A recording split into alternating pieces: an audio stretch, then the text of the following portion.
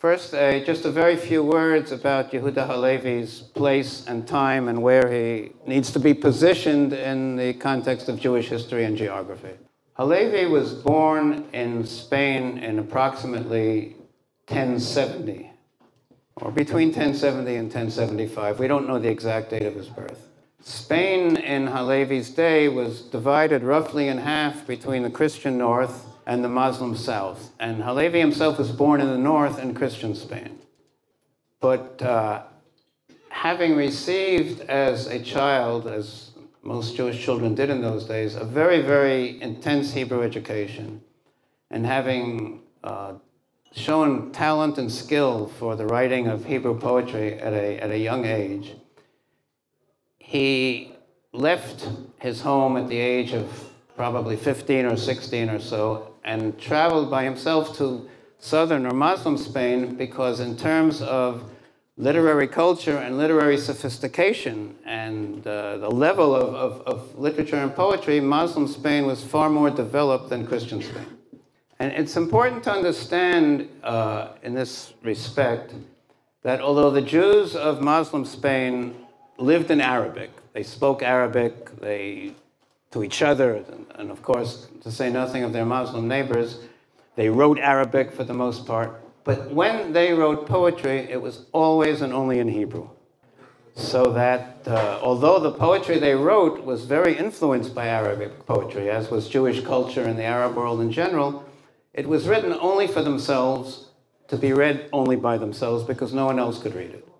So Yehuda Halevi, as a young man, I say he was only a teenager at the time, comes south to Andalusia, to Muslim Spain, and leads a very, apparently from what we know from his poetry, leads a bohemian student life there. He studies for a while in the yeshiva, the great yeshiva of Lucena in southern Spain. He wanders from city to city, from town to town. He falls in with other young people, other aspiring young poets. And all the time, he's looking really for a patron, because poets lived off patronage. They needed to be able to make a living from poetry. They needed somebody to support them. And he indeed finds several patrons, the best known of which is Moshe ibn Ezra, himself a very great Hebrew poet and literary critic, who was perhaps 15 or 20 years older than Halevi at the time. He also makes a living by writing verses of poetry for occasions. People hire him to write poems for weddings, for funerals, for other occasions. This was very much done in Muslim Spain. Poetry was a almost indispensable element in any occasion of importance in Muslim Spain, both for the Arabs and for the Jews. And Halevi was very good at this. If I had more time, I'd read you one or two of his poems that he wrote, for instance, for the weddings of, I think, young men and women whom he didn't even know, whom he wrote for the funerals of people whom he didn't know. He was hired to do this, and he did it very well, and it was also, when he was young, a way of making a living. He also wrote a great deal of poetry for use in synagogues, which was another way that poets supported themselves in Muslim Spain.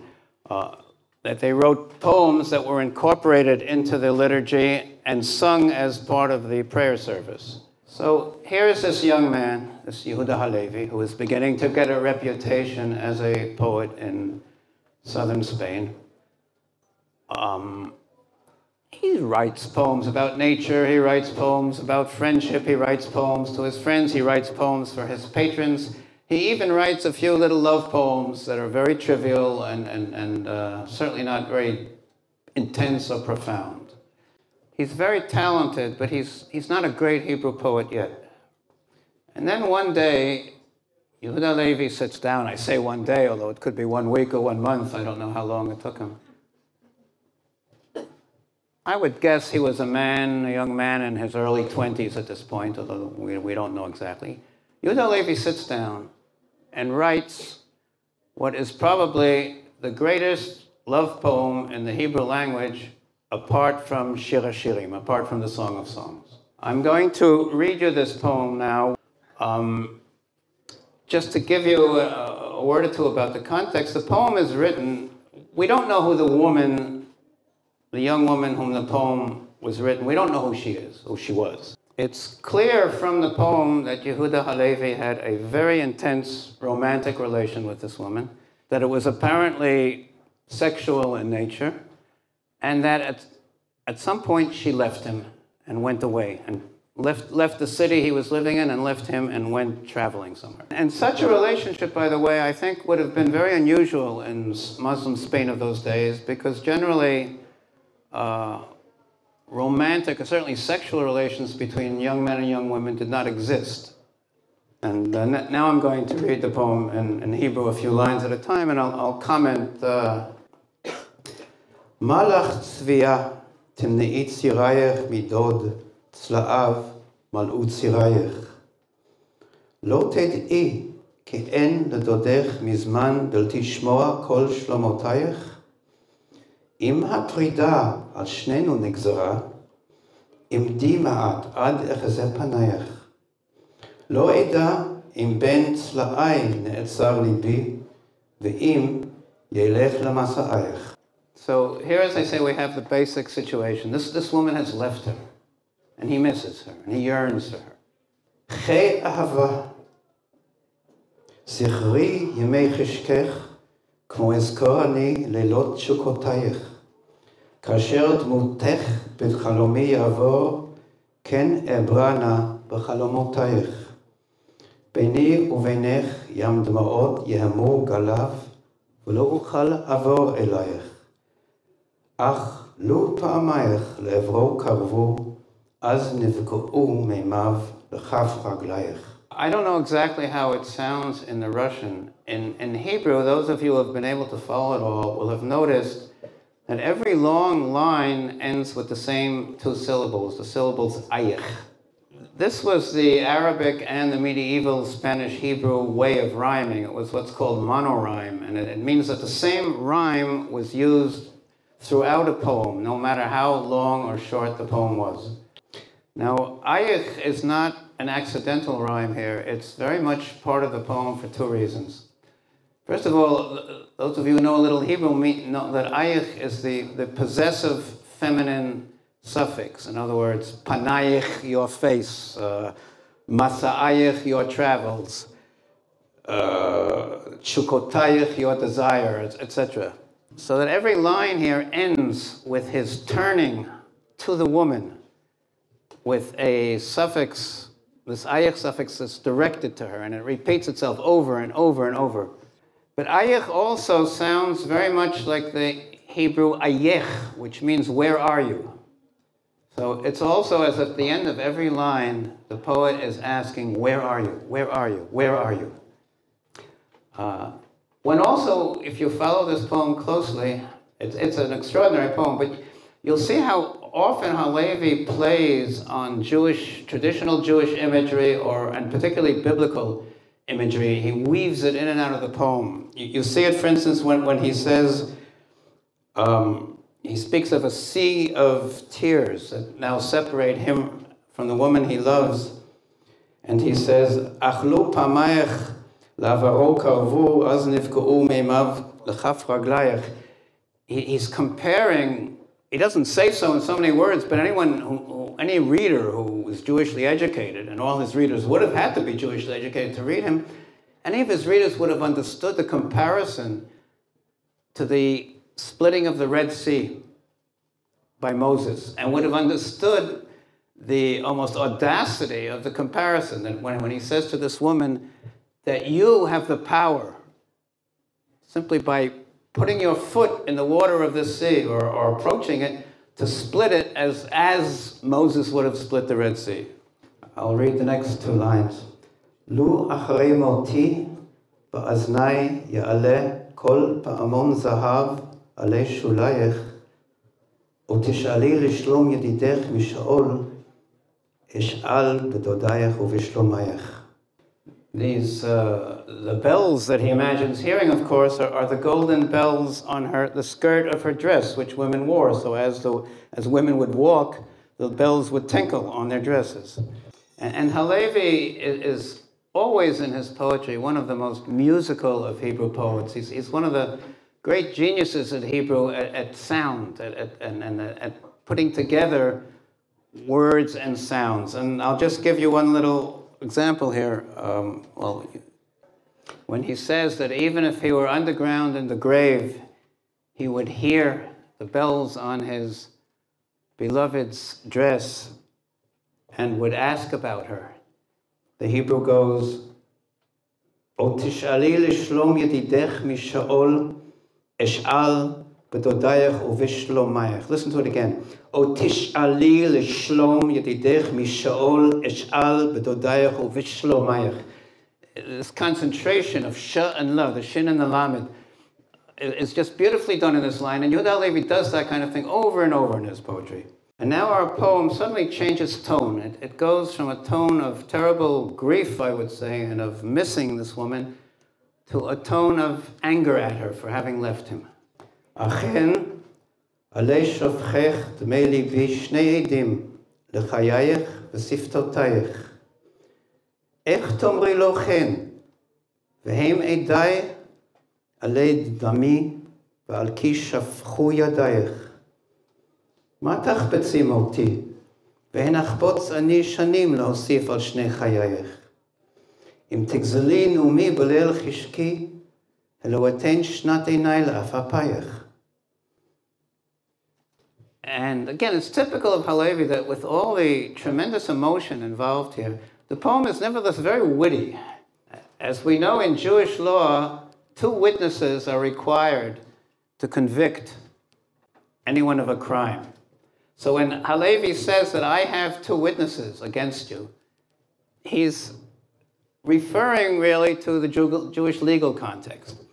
But who are these 2 witnesses? They're the woman's cheeks and her lips. And why are they witnesses? Because they're red. Her cheeks and lips are red. And he's just said she has spilled his blood. And these are the witnesses. They're red with his blood. מימי דמעות לכחה אישך, וגם אבני לבבות שחקו מימייך. באתי באש חשכך ומי וכי, ליבי בדמעותיי וגחלייך. בין מר ומתוק יעמוד ליבי והם, ראש הנדוד ודבש נשיקותייך. אחרי דברייך כפחים ריגעו אותו, טילים קיצצו ידייך. And now the poem once again changes tone. I've said it's gone from grief to anger, or recrimination. Now suddenly, as the poet begins to imagine the woman who has made him so angry by leaving him, his anger begins to fade because the sheer vision of her beauty overcomes him again with longing and love for her. מראה דמות אודם עלי ספיר, בעת אראה שפתייך עלי שינייך. שמש בפנייך, וליל תפרסי על זוהרו, עבי כפוצותייך. משי ורקמה הם כסות גופך, אבל החן והיופי כסות עינייך. משכית עלמות מעשה יד איש, ואת ההוד והחמדה זכיותייך. חרס וסהר, אש וחימה, קנאו להיות כאחייך ואחיותייך. בנים ובנות חשבו אם חפשו להיות עבדייך ושפחותייך. לא אשאלה מהון זמן חלקי לבד, מחוץ שפתייך, חגור מתנייך. יערי ודבשי בין שפתייך, כמו נרדי ומורי בין שני שדייך. And now the poem comes to its final climax, and it begins to do so with a rather astonishing comparison. שמתיך כחותם על ימיני, לו אני אהיה כחותם על זרועותייך. אשכח ימיני משמאלי יעלה, אם אשכחה אהבת כלולותייך.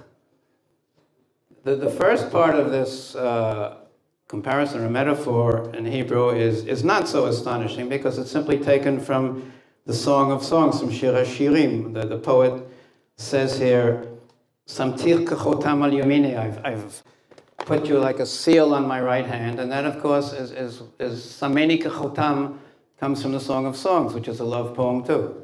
But then the poet says, Eshkach yamini mismoli alai meshkacha ahavat klulotayich. What is he playing here on? He's playing on the psalm, the Mizmor from Sefer Tehillim, Imeshkachech Yerushalayim tishkach yamini. And he's saying to this woman, in effect, you are my Jerusalem. And this is astonishing, as they say. First of all, the poem itself is astonishing. There's nothing like this in Hebrew literature from the time of ha-Shirim until Yehuda Halevi's day.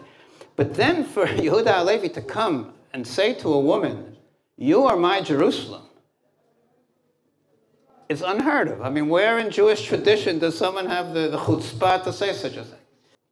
הנמר נדוד ליבי בזכרי יערת נופת שפתי מנשיקותייך. ריחי בריח מר דבור אמהלה, אולי בריחי אשקה אפייך. הנה כבוד נשים תהילתן, ואת בך נחמדו היום תהילותייך. בשדה בנות חשק, אלומות אהבה תשתחוונה לאלומותייך. מי יתנני אחיה עד הערה בושם אמור מבין הליכותייך. לא אשמעה קולך, אבל אשמע עלי סתרי לבבי כל צעדותייך. פקדי ביום פוקדך לחיות חללי חשקך, ויום בו יחיו מתייך. נפשי להשיב על גביעתי, ביום נושאך בצאתך יצא אחרייך. בשלום ידידך ילדכן שאלי, אם הזמן ישאל שאלותייך. שובי, בצורנו ישיבך אל מחוז חפצך ואל ארץ בחורותייך. We don't know if this woman ever returned to the city in which Halevi was living. We don't know who she was. He never wrote her another poem. He never wrote anyone another poem like this. This is the only really erotic love poem that Yehuda Halevi ever wrote. When eventually he married and took a wife, clearly it was not this woman. Because his marriage, although we know nothing about it, does not seem to have inspired in him any deep feeling or any poetry at all, for that matter. So Halevi marries, he acquires a profession, he studies medicine and becomes a doctor, and a rather successful doctor, it would appear. He has children. He has one daughter who actually grows up to be an adult, whom we know about.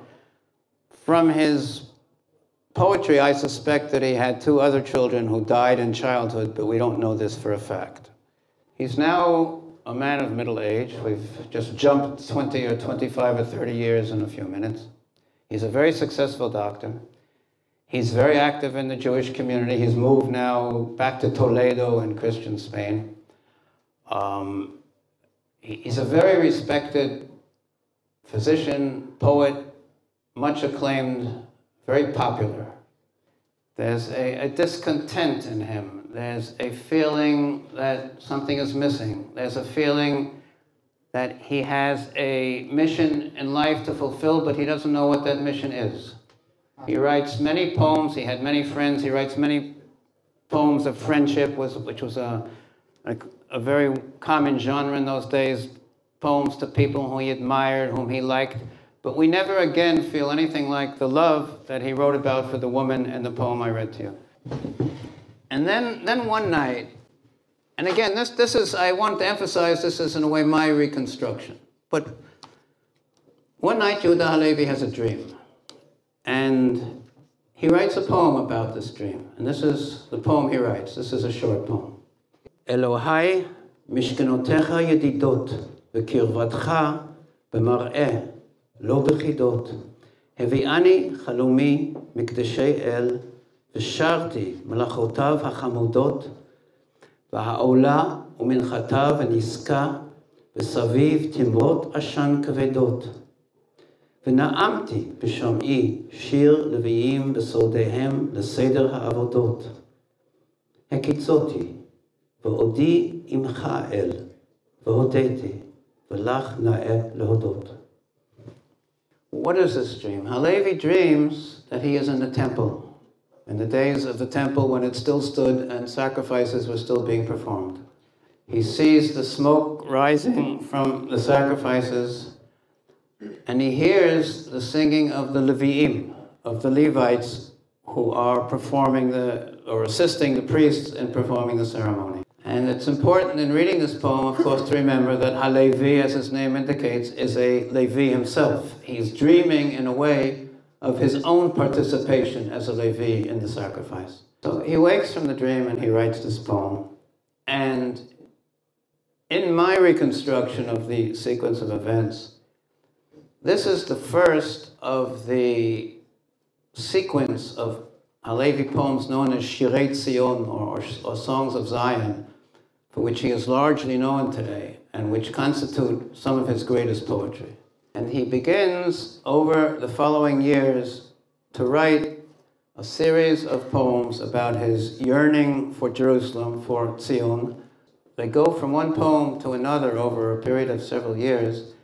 His determination to actually go to Jerusalem and to be in Jerusalem becomes stronger and stronger.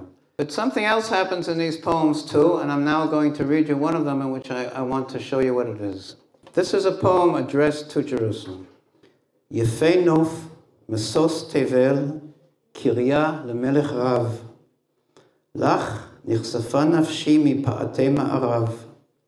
המון רחמי נחמר, כי אזכרה קדם, כבודך אשר גלה, ונבך אשר חרב. ומי יתנני על כנפי נשרים עד ערבה בדמעתי אפרך ויתערב. דרשתיך, ואם מלכך אין בך, ואם במקום צרי גלעד נחש שרף וגם הקרב, הלא את אבנייך אכונן ואשקם, וטעם רגבייך לפי מדבש יערב. This is a love poem, and it's a love poem to Jerusalem with a very strong erotic component. When the poet at the end imagines coming to Jerusalem and kissing her stones and her earth, which tastes like honey in his mouth, he's consciously using sexual imagery here. And I think the first person, as far as I know, to really, the first literary critic, if you will, to really have noticed this was the great Jewish poet Heinrich Heine. And Heine quite correctly said that all of Halevi's poems to Zion are love poems. They're just love poems to a place, but not to a woman. But they're a place imagined as a woman.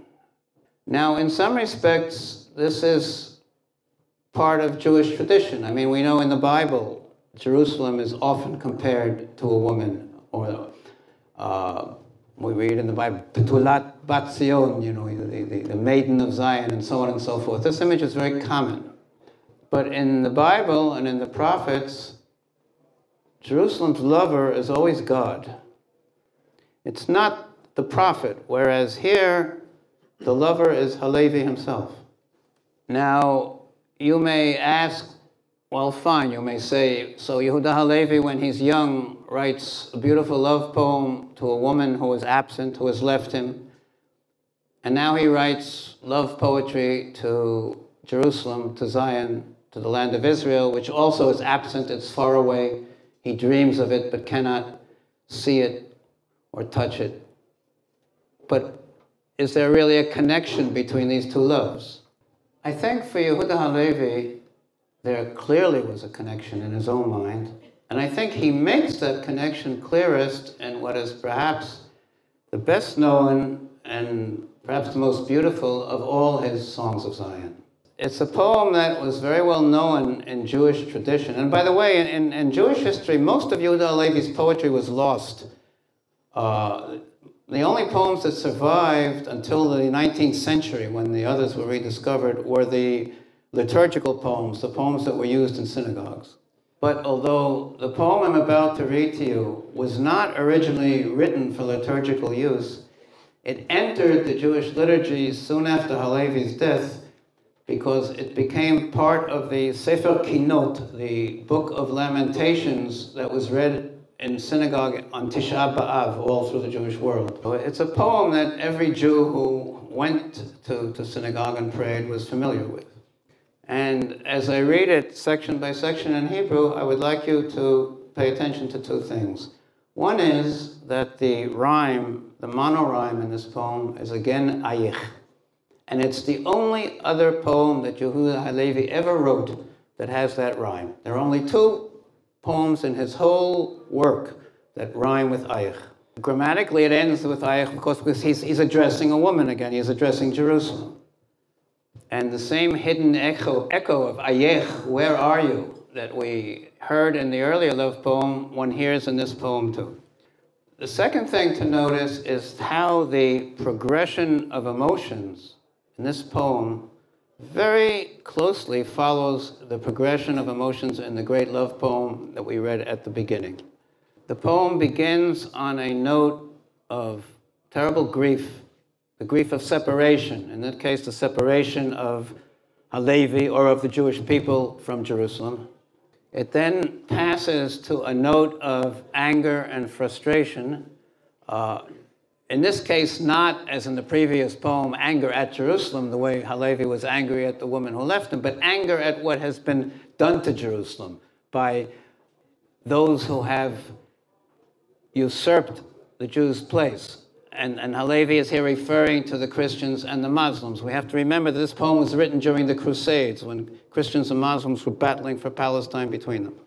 And finally, just as the previous love poem that we read passes from that note of anger and frustration to a kind of reconciled hope for reunion and for a restoration of the love that has been lost, so this poem ends on the same note, with a hope for restoration, a hope for Jerusalem's return, or for the Jewish people's and the poets' return to Jerusalem. Tzion, הלא תשאלי לשלום אסירייך, דורשי שלומך, והם יתר עדרייך. מים ומזרח ומצפון ותימן, שלום רחוק וקרוב שאי מכל עברייך. ושלום אסיר תאווה, נותן דמעיו כטל חרמון ונחשף לרדתם על הררייך. לבכות ענותך אני תנים, ואת אחלום שיבת שבותך אני כינור לשירייך. Those of you, by the way, who know me Shemer's lovely Yerushalayim Shel Zahav, will note that the image of Ani Kinor L'Shirayich, I am the lute or the violin that plays all your songs, comes from this poem of Yehuda Halevi.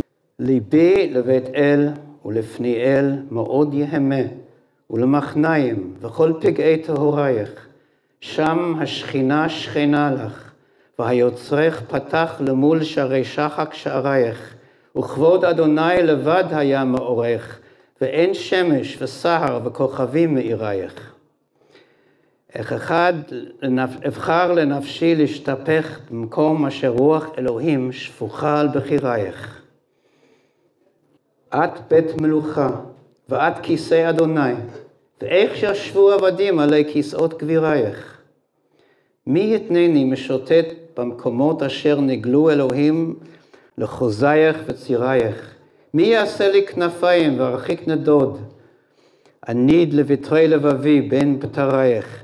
אפול לאפי עלי ארצך וארצה אבנייך מאוד ואכונן את עפרייך. אף כי ועומדי עלי קברות אבותיי ואשתומם בחברון עלי מבחר כפרייך. אעבור ביערך וכרמילך ואעמוד בגלעדך ואשתוממה אל הר עברייך, הר העברים והור ההר, אשר שם שני אורים גדולים, מעירייך ומורייך. חיי נשמות אוויר ארצך, וממור דרור אבקת עפרך ונופת סוף נהרייך. ינעם לנפשי הלוך ערום ויחף עלי חורבות שוממה אשר היו דבירייך. במקום ארונך אשר נגנז, ובמקום כובייך אשר שכנו חדרי חדרייך. אגוז ואשליך פאר נזרי, ואקוב זמן חילל בארץ טמאה את נזירייך. איך יהיה רב לי, אכול ושתות בעת אחזה, כי יסחפו הכלבים את כפירייך. And the reference here, as I said, is to the Christians and the Muslims who are compared to crows and dogs tearing up. And now the poem moves to its final concluding stage. It moves away again from this anger and frustration, as I put it, and it moves into a final note of hope for the future. כוס היגונים לאט, הרפי מעט, כי כבר מלאו חסלי ונפשי ממורייך. עת אזכרה אוהלה, אשתי חמתך, ואזכור אוהליבה ואמצא את שמרייך. ציון כלילת יופי, אהבה וכן תקשרי מאז, ובך נקשרו נפשות חברייך, הם השמחים לשלוותך, והכואבים על שוממותך, ובורחים על שברייך. מבור שבי שואפים נגדך ומשתחווים איש ממקומו אלי נוכח שערייך.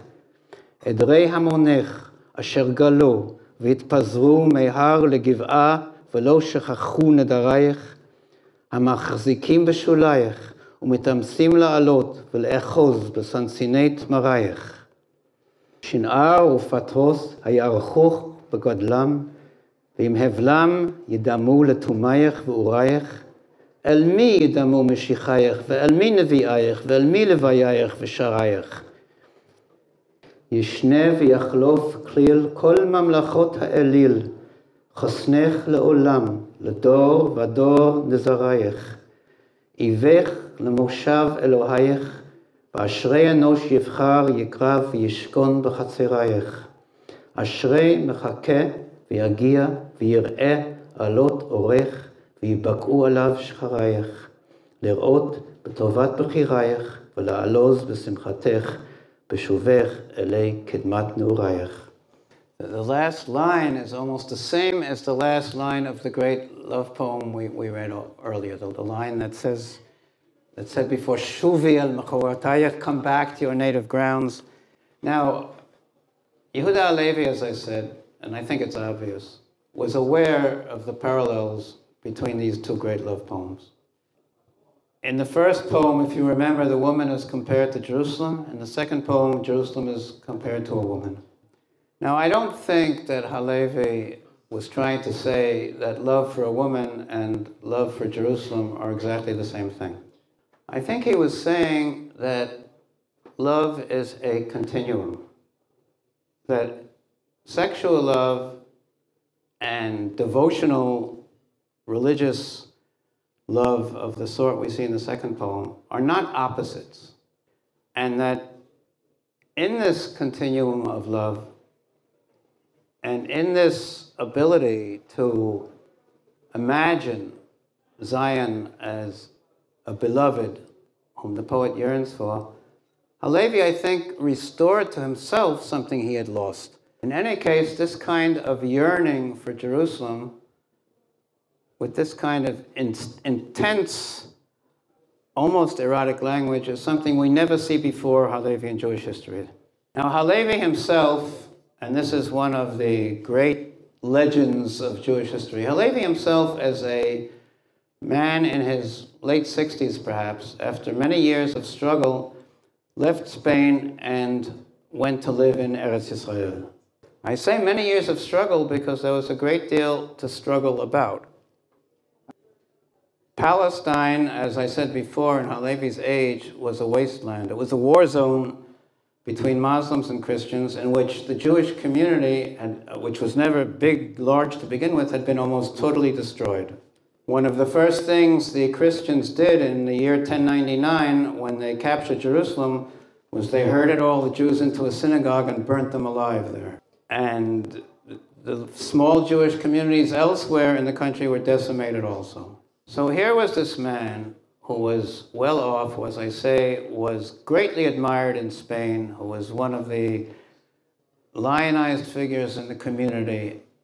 And when he announced that he was going to leaving Spain and going by himself to Eretz Israel, people, I think, were simply unable to grasp what he was doing.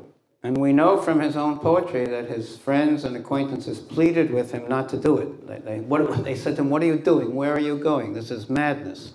But Halevi leaves Spain. He leaves Spain in the year 1140, and he sails first for Egypt because there was no direct shipping connection between Spain and Palestine. You had to go first to Egypt and then take a local boat up the coast to Jaffa or to Akko.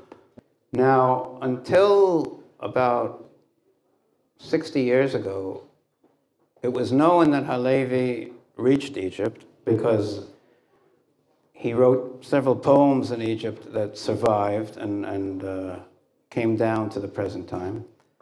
But it was not known at all if he ever left Egypt for Palestine or ever reached Eretz Israel. There was a legend that he did reach the gates of Jerusalem, that he knelt down to kiss the ground in prayer outside the gates of Jerusalem, and as he was doing so, a horseman, an Arab horseman, rode over him with his horse and trampled him to death. But scholars never took this legend seriously, partly because it's a very late legend, relatively. The legend first appears in print in the 16th century. Yehuda Halevi died in the 12th century. So obviously a story that first is found 400 years after someone's death cannot be considered reliable. And in fact, it was widely considered by many scholars that Halevi died in Egypt and never reached Palestine. And curiously, in my own edition of the great 32-volume Encyclopedia Ivrit, the Israeli Hebrew encyclopedia that was published largely in the 50s, under Yehuda Halevi, the article begins, Yehuda Halevi, Hebrew poet, etc., born Spain about 1040, died in Egypt in born Spain about 1070, died in Egypt in 1140. Today, we know that that's not true. We know that Yehuda Halevi did sail from Egypt for Palestine. We even know the exact date he sailed on. And we know it because of an astonishing discovery that was made in the Cairo Gniza, in the great collection of medieval documents that was found at the end of the 19th century in the attic of a synagogue in Cairo. In the 1950s, a very well-noted scholar named Dov Goitein, who taught both at the Hebrew University and then later at Princeton University in the United States, found in the Gniza a batch of documents which were written in Judeo-Arabic, which means they were written in medieval Arabic but in Hebrew script, found a collection of letters that belonged to an acquaintance of Halevi's who lived in Cairo, a man named Khalfon ben Netanel. A collection of correspondences. It was essentially like a file cabinet, were many letters that mentioned Halevi, and even several letters written to Khalfon ben Netanel by Halevi himself. Most of these letters have to do with Halevi's last months in Egypt, and one of them was written by a man who actually saw Halevi off on the ship from which he was sailing from Alexandria to Palestine, and says that he saw goodbye. He writes in a letter, I said goodbye today to Yehuda Halevi because the wind has changed and his ship is about to sail. And it's dated, it has a Hebrew date, but the English date was May 14th, 1041. He sails by himself. The greatest Hebrew poet of the age, not a single Egyptian Jew is willing to accompany him because everyone is afraid of Crusader Palestine. And Halevi sails, and then his traces really do disappear. And yet not entirely, because there are two more letters in the Cairo Gniza is written by a Jew in Cairo to a Jew in Damascus.